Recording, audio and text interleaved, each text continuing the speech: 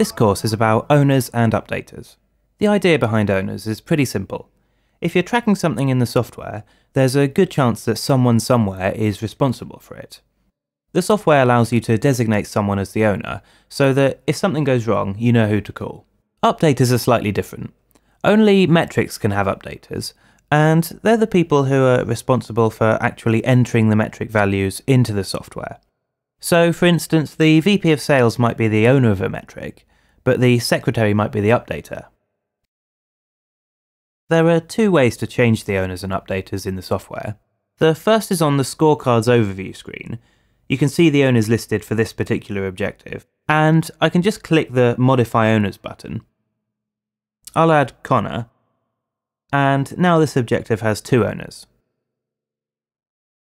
If I click down to a metric, metrics have owners and updaters, so I'll also add Connor as an updater. And I'll allow him to update threshold values rather than just actual values. And so now this metric has an owner and an updater as well. Now this is fine if you want to do one metric or one scorecard at a time, but if you want to get the job done in bulk, you'll need to use the second method, which is under administration. So I'll click on owners and updaters. I need to select an organisation, so I'll select East Coast Plant Primary Team.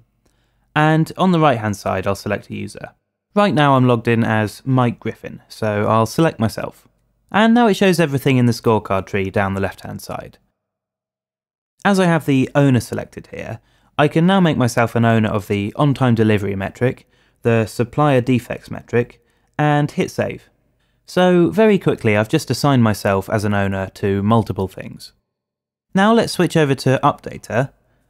It looks like here I'm already an updater for all metric values for this organisation, except for scrap. So perhaps I might want to make some changes like this.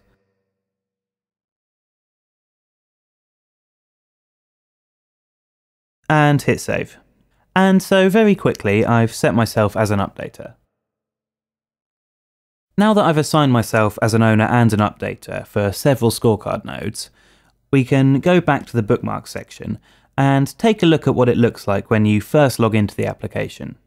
You can see the Metrics I Own section here, which shows me the three particular metrics that I assigned myself as an owner for, and I can keep an eye on these particular metrics when I first log in. There's also a link that takes me to a screen where I can update the metrics that I assigned myself to. And that's owners and updaters. Thanks for watching.